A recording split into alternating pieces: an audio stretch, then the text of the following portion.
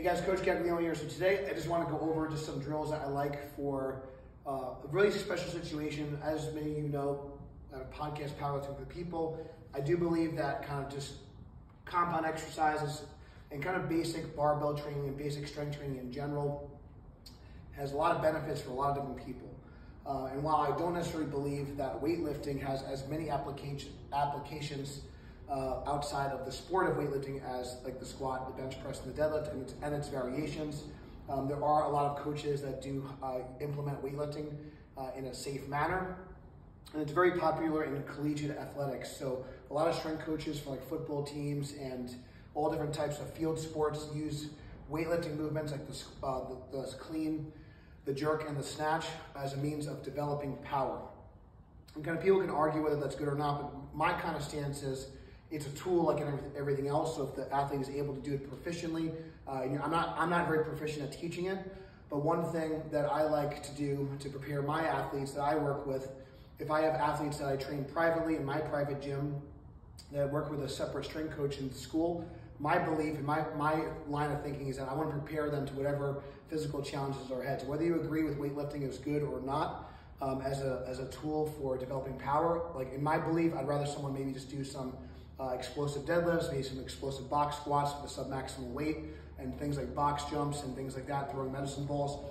Those would be the tools I would use personally. That's my preference.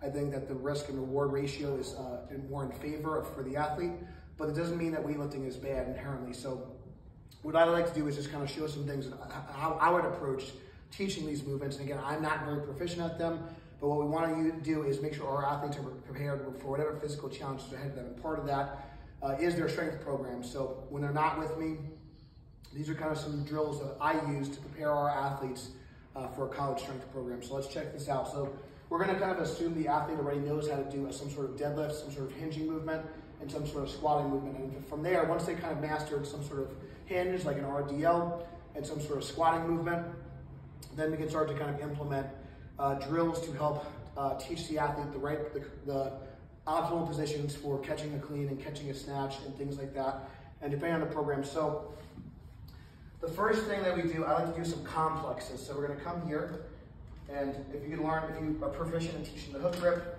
that's great. So obviously we talked about the Romanian deadlift, learning to hinge with the hips, sliding the bar down the thighs is going to be the first thing. And then from there, we're just going to learn a clean pull. And I like to kind of do like a catapult technique, or some people argue if that's good or not. I kind of learned that from Travis Mash. So once I can just deadlift the first one from the floor, and then I can just work on extending my hips. So we call that triple extension, so ankles, knees, and hips explode up. And then from there, we can just work on some hand cleans. So I'm not very flexible, so I'm gonna go a little wider.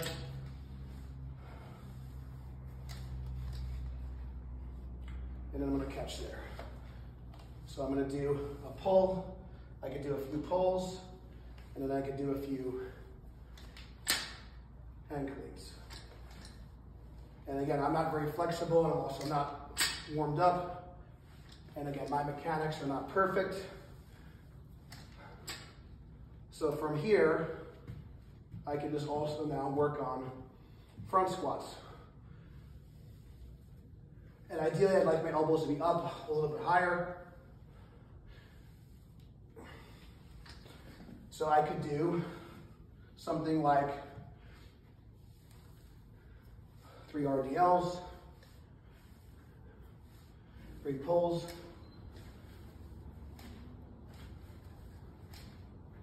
3 cleans,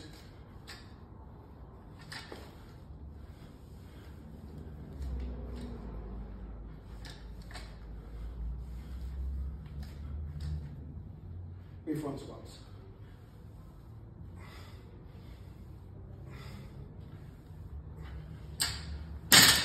And I can do the same thing for some sort of snatch as well. I would work on snatch grip RDL, snatch grip pull, snatch grip hang snatch, and then overhead squats. So I'm going to take my grip out a little wider, so I can do the snatch RDL, snatch pull,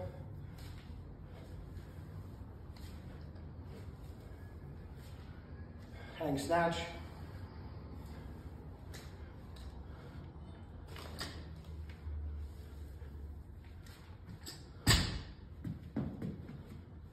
Always check your surroundings. And then overhead squats.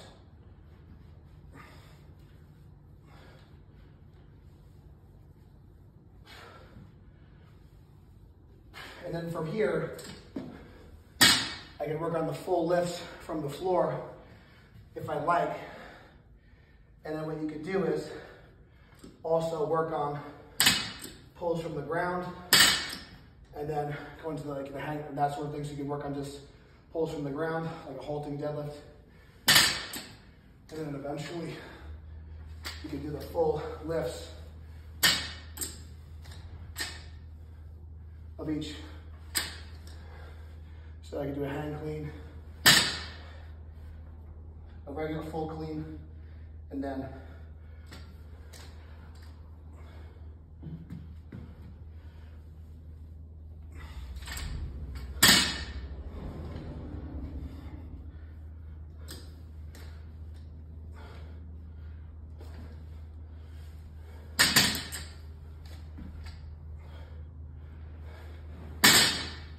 now, jerk is something I'm definitely not really proficient in, but obviously, in terms of the jerk, first I would just start off with a regular straight press, and then a push press, then a push jerk,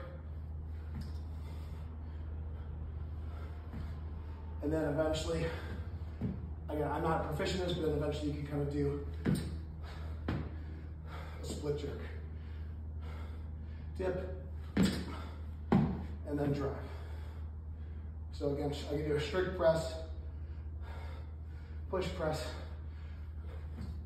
into a push jerk. And then eventually I can put everything together.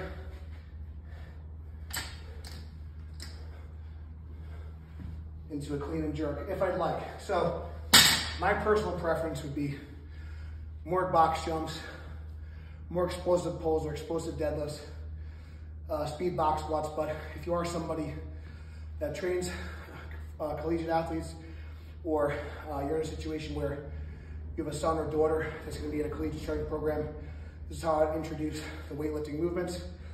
Keep the reps low, keep the amount of sets high, keep them sub-maximal, keep them explosive.